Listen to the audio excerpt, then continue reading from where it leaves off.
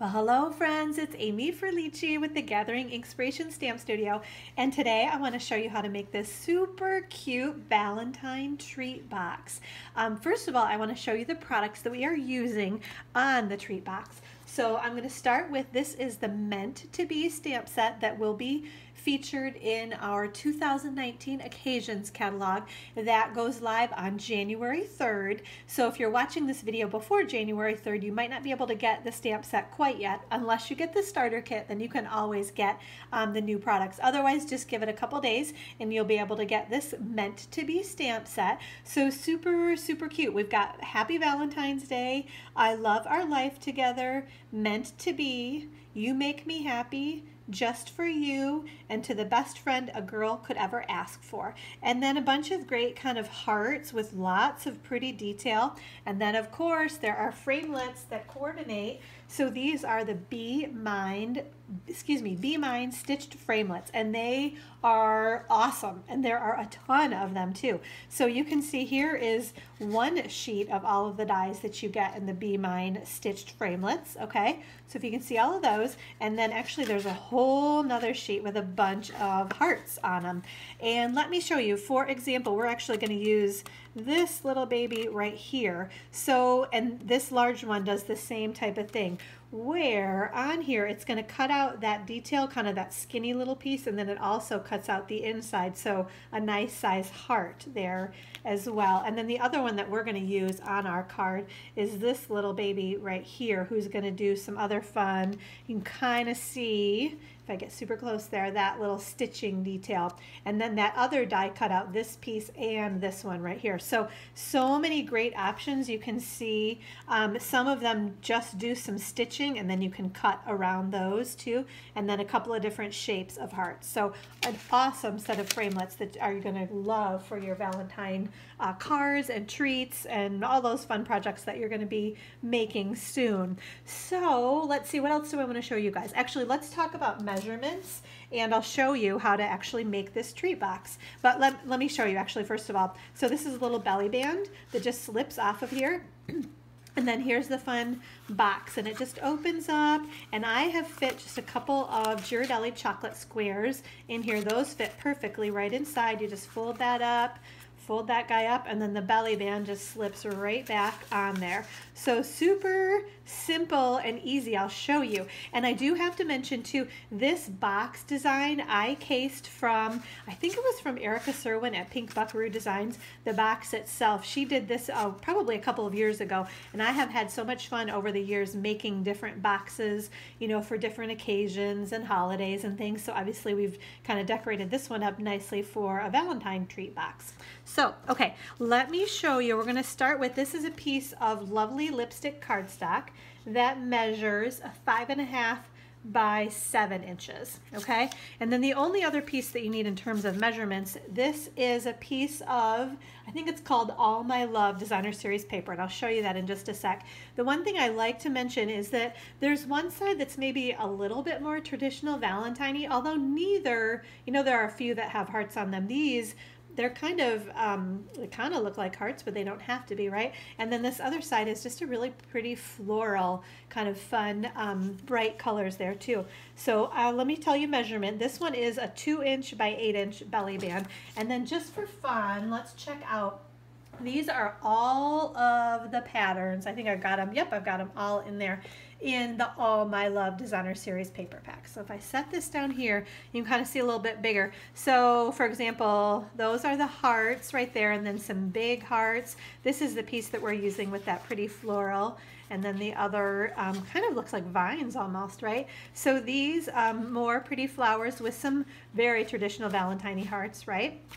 And then, oops, maybe I have that in there 2 times. Okay, that's the back side. I'm getting myself confused. I moved them around a little bit so they'd look nicely across here. So some of them are not front and back. That one is obviously front and back. And then, oops, it gets a little bit harder to pull those, right? Those 2 right there.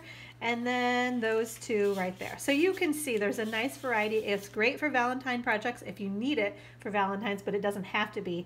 Obviously lots of really beautiful floral images there as well. So great pack of Designer Series paper. I gotta find a good spot to scoot that out of the way. So let me show you. Let's make our box first. So we need, this is the scoring plate, right? Let me scoot that so you guys can see. So along this long side, we are gonna score, and I have it marked right here, at 2 3/8 inches, okay? And then at 4 5/8 inches, okay? And then along this short side, we are gonna score at 3/4 of an inch, 1 1/2 inches, and then at 4 inches and 4 3/4 inches, okay?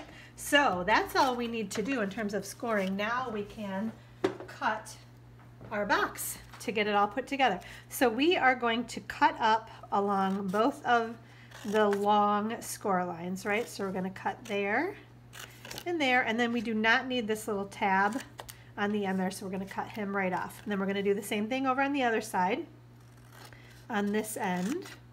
So cut up there, and then cut off, okay? And then on the other end of our box, we're going to do same thing.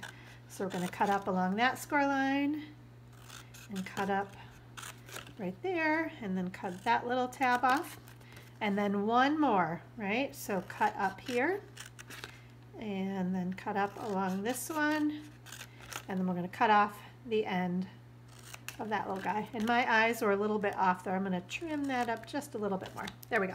Okay, so got all of those pieces. So this is the start of our box.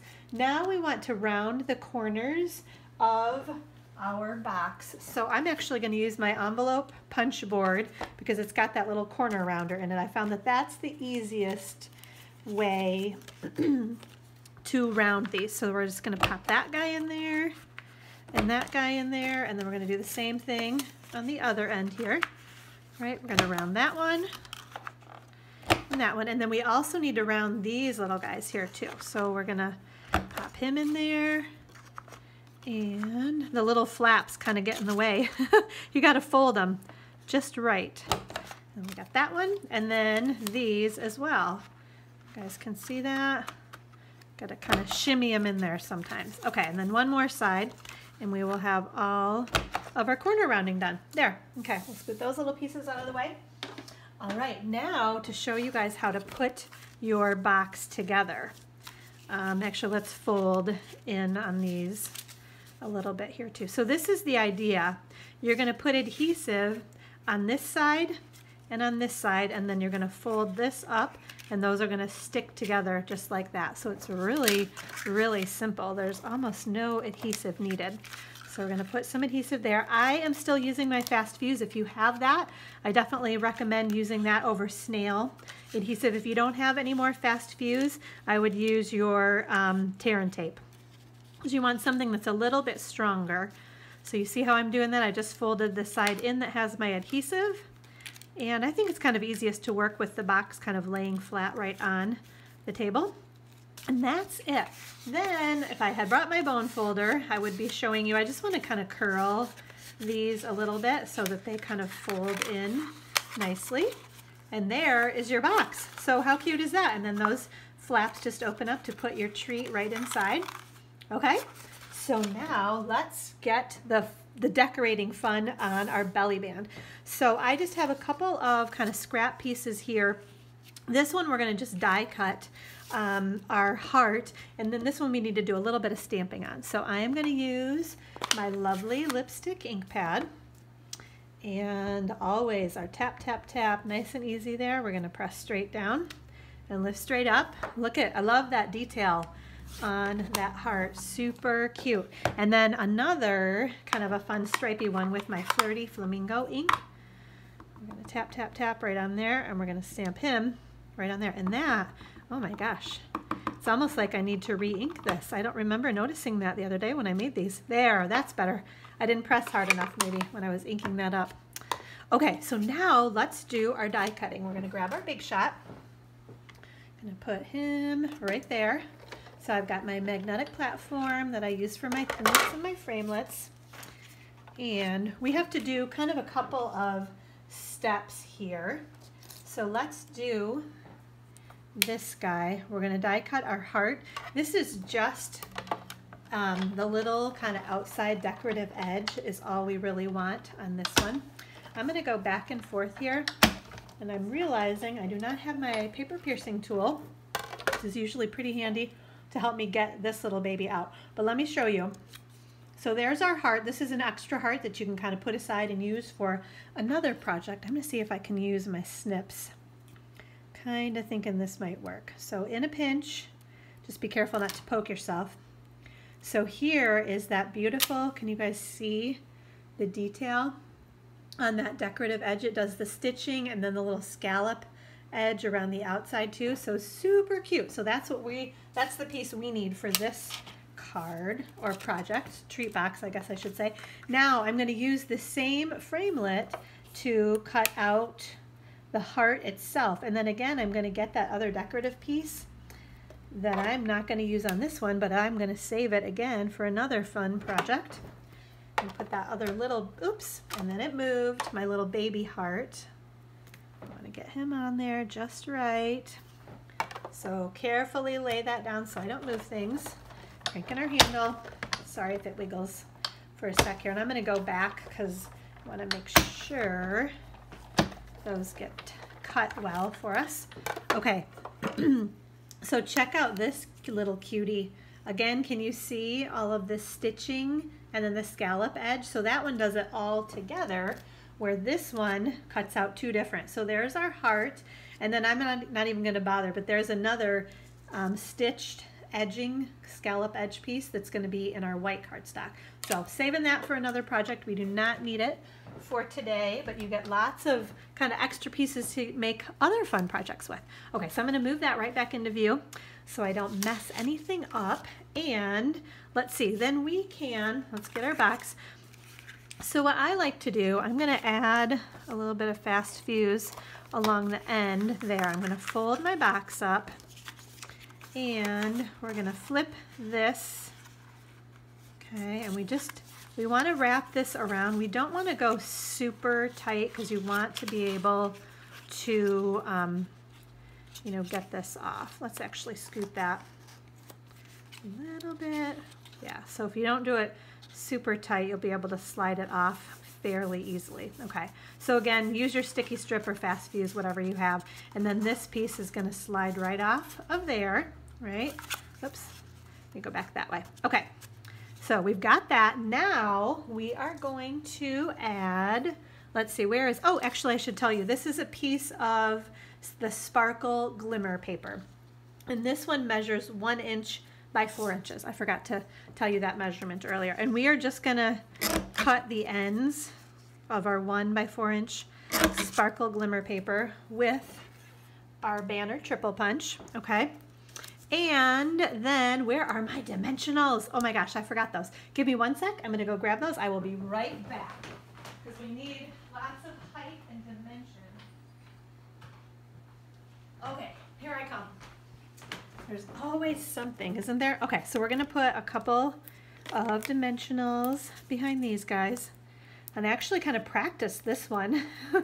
And I thought I had everything. And then that happens. Okay, so dimensionals on that banner piece, right?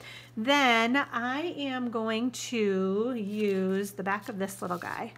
I would normally use my silicone craft sheet, but I don't have that with me right now because apparently I forgot that too. So you want to use some kind of strong adhesive. Snail will work too if you don't have fast fuse any longer, but I just put it kind of on either edge because I want this to stick right on that banner, okay?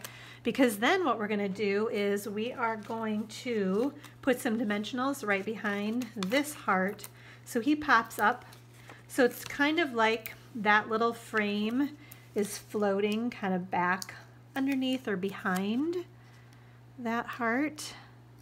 You see how that works? So it's kind of just laying back underneath there, right?